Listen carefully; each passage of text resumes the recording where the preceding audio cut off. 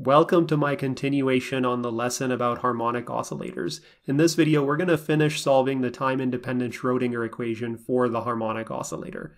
Let me begin by first recapping where we left off in the previous lesson. So briefly, we set up the time-independent Schrodinger equation with a potential corresponding to the harmonic oscillator. Next, we introduced a dimensionless x and a constant c based on our total energy level.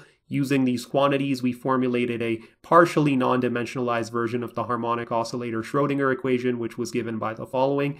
Lastly, we approximated this differential equation in the limits of the domain, where x tilde was much larger than c, and then we quote-unquote solved this differential equation and came up with a solution involving the exponential of negative x squared over 2 and the exponential of x squared over 2. Now, if we just look at the solution and analyze it, we see that when x tilde approaches negative infinity or infinity, the b term approaches 0, but the a term approaches infinity because of the positive power on the exponential. However, in quantum mechanics, the solution to the Schrodinger equation must be normalizable, and a function that approaches infinity at the edges of the domain is clearly not normalizable. Therefore, the integration constant a in the solution to our simplified differential equation must be 0 in order to guarantee normalizability of our wave function.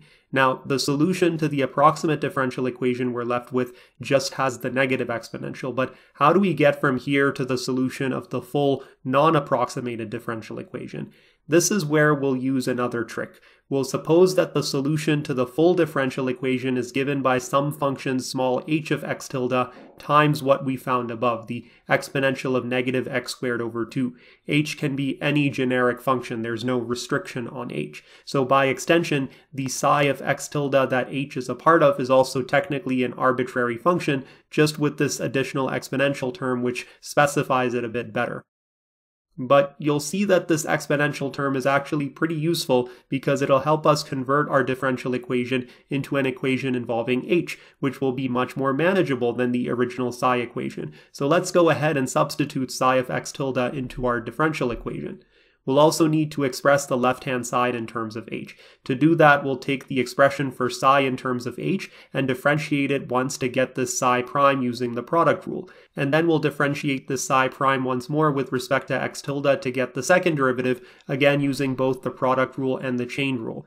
Now let's take the second psi derivative and plug it into our partially dimensionless differential equation to get a new differential equation in terms of h.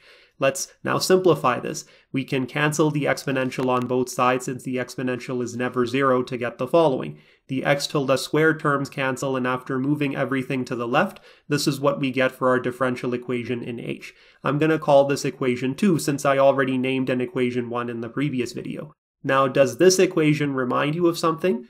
Well, let me go on the side to explain further and maybe jog your memory. Recall that this equation, given by d2y by dx squared minus 2x dy by dx plus 2 times lambda times y equals 0, where lambda is some real constant, this equation is called the Hermite differential equation. To solve this equation, you need to use the series solutions method, where y is given by a polynomial series as such. When you do that, you get two categories of solutions to the Hermite differential equation. The first category of solutions corresponds to the even indices of the series, where n is 0, 2, 4, etc. The second category of solutions corresponds to the odd indices, 1, 3, 5, and so on. Now, if lambda is a non-negative integer, then one of these series will terminate while the other will continue on forever. The solution that corresponds to the terminating series forms what are called the Hermite polynomials. The other solution that continues forever, well, we don't really care about that solution right now. So let's use these recalled facts and apply them to the simplified harmonic oscillator equation. You can see that our equation 2 looks just like the Hermite ODE, with c minus 1 representing 2 times lambda, which would mean that lambda would be given by c minus 1 over 2. So therefore, if we look at the solutions to the Hermite differential equation, the corresponding solutions for the even and odd series indices would look like this. Note that I've retained the lambda here in favor of c minus 1 over 2 just because it simplifies my notation. Now let's take these two solutions, h odd and h even, and let's plug them into psi of x tilde, which, if you recall, is given by this equation. Plugging h odd and h even into psi will give us two separate solutions for the wave function psi, one corresponding to h even and the other corresponding to h odd. Now we can't pack our bags just yet and say that we found the solution to the harmonic oscillator Schrodinger equation. We still have to apply some physics to the solution and narrow it down a little more. And to apply this physics, we'll consider two scenarios involving lambda. The first scenario is for a non-integer or a negative integer lambda. In that case, none of my series will terminate. This is actually bad because it means that the power on the x will also go on to infinity as the series progresses, since the series doesn't have a stopping point at the top of the sigma, at the top of my summation notation. When this happens, then at the edges of the domain, at x tilde approaching positive or negative infinity, the individual terms on the series will approach infinity and will actually overpower the damping effect of the negative exponential. I'm going to show you why this is the case, starting with the even series. Let's look at the ratio of the successive coefficients a sub 2k and a sub 2k plus 2. Now the coefficient a sub 2k is already written in my series up here. It's the coefficient of x to the power 2k. Meanwhile, a sub 2k plus 2 is given by taking this a sub 2k coefficient and replacing the k by k plus 1. If we do that, this is what we get. We can cancel all the lambda factors except lambda minus 2k. We can cancel the negative 2 to the k, and we can cancel the a naughts. After doing that and rearranging the expression to make it a simple numerator over denominator, this is what we get. Now, if we use the definition of the factorial, the 2k factorial and 2k plus 2 factorial cancel each other out, but we're only left with 2k plus 2 and 2k plus 1 in the denominator. The 2's also cancel out in the numerator and denominator, giving us this final value for the ratio of coefficients a sub 2k plus 2 to a sub 2k. We can also compute the ratio of successive odd coefficients, a sub 2k plus 3 and a sub 2k plus 1. The a sub 2k plus 1 is just the coefficient shown in the psi sub odd power series, the coefficient of x tilde to the 2k plus 1, while the a sub 2k plus 3 is found by replacing k by k plus 1. Simplifying this ratio gives us the following. If we now look at both of these ratios as k becomes a very large number, you'll find that you'll be able to ignore the negative lambda and the plus 1/plus 3's because the k is so large. And when you ignore them, the ratio of the successive even and odd coefficients will turn out to be approximately equal to 1 over k. Now this ratio is really important because it shows that when you get to really large values of k, the even and odd series both behave the same as the exponential of x tilde squared. Let me actually go on the side and prove this to you, since you may not take my word at face value here. If I write the exponential of x squared in its series form, this is what we have. The sum from j equals 0 to infinity of x tilde to the power 2j over j factorial.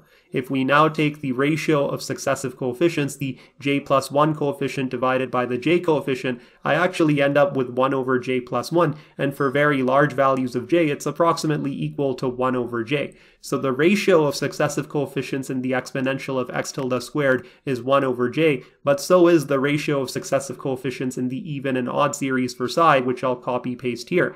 As a result, it's pretty reasonable to conclude that at really large values of the index, when you start looking at terms with a large power on the x tilde, it's reasonable to conclude that these non-terminating series behave similarly to e to the x tilde squared. As a result, since we're only multiplying by e to the negative x tilde squared over 2 out front, the behavior of psi overall, both psi even and psi odd, will resemble that of e to the x tilde squared over 2 when the respective series does not terminate. And this is a problem because when x tilde gets to the edges of the domain, when x tilde approaches positive or negative infinity, then psi sub even and psi sub odd will also blow up, which will clearly violate the normalization condition. Psi will not be normalizable when the series does not terminate. This means that values of lambda corresponding to scenario 1 are not physically valid, so lambda cannot be a non-integer or a negative integer. And this takes us to scenario 2, where lambda is a non-negative integer. Let's copy-paste the two solutions for psi in this setting. Now, when lambda is a non-negative integer, one of these series will terminate and give you the Hermite polynomials as we mentioned earlier in the video, while the other series will continue forever. But we don't care about that other series, because if it continues forever, then it will eventually diverge for very large k at the edges of the domain. This is what we just showed, that solutions corresponding to these non-terminating series are not normalizable. This means that after eliminating the non-terminating series, the solution wave function to the harmonic oscillator time-independent Schrodinger equation is given by some constant capital K, which I'm using to represent the A0 or A1, times our exponential, times our Hermite polynomial capital H corresponding to the degree given by n, which I've now used to replace lambda. If n is an odd number, then the Hermite polynomial will only have odd powers based on the odd series. If n is an even number, the Hermite polynomial will only have even powers. I'm also going to index psi by n because I could have multiple admissible wave functions that would solve the harmonic oscillator Schrodinger equation for any value of n. N equals 0 is valid, and so is n equals 1, 2, 3, etc. The overall wave function that will be the solution for a particular harmonic oscillator will be a linear combination of these individual psi sub n's. If we now apply the normalization condition to these individual psi sub n's, we can actually find the value of the constant capital K. I won't do that here because the normalization involves integrating the generic Hermite polynomials and using generator functions, which will require a third part to my harmonic oscillator lesson and won't add much to your learning. Nonetheless, after normalization, this is what you get for your psi sub n. Note that I've now converted the dimensionless x tilde to the regular x. But there's an additional missing piece in our discussion, the energy. We haven't spoken about that much, have we? Recall that the energy was part of the constant c that we created in our non-dimensionalization process, and that this c was absorbed into lambda as c minus 1 over 2.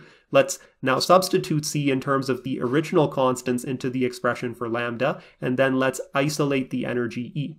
Now, I showed you earlier that the only permissible series solutions to the harmonic oscillator Schrodinger equation are the series solutions that terminate. The non-terminating series diverge and disobey the normalization condition, therefore lambda can only be a non-negative integer, which I'll call n. So the energy cannot be continuous. The only energy values that are allowed are discrete values E sub n, which correspond to the integer n. Once again, we've shown that energy is quantized. It's discrete, just like it was quantized for the infinite square well. The individual states, the psi sub n's of the quantum particle in a harmonic oscillator, are restricted to certain energy levels corresponding to different values of n. Let's now complete the solution to our harmonic oscillator by putting everything into the full wave function capital psi, which depends on both position and time. Full psi will be composed of a linear combination of small psi of x, this giant expression here, multiplied by the time function given by this imaginary exponential. Of course, the energy E sub n is quantized as shown by this equation. And this is the overall wave function solution to the quantum harmonic oscillator. Anyway, that should do it for this video. I'd like to thank the following patrons for their support, and if you enjoyed the lesson, feel free to like and subscribe. This is the Faculty of Cons, signing out.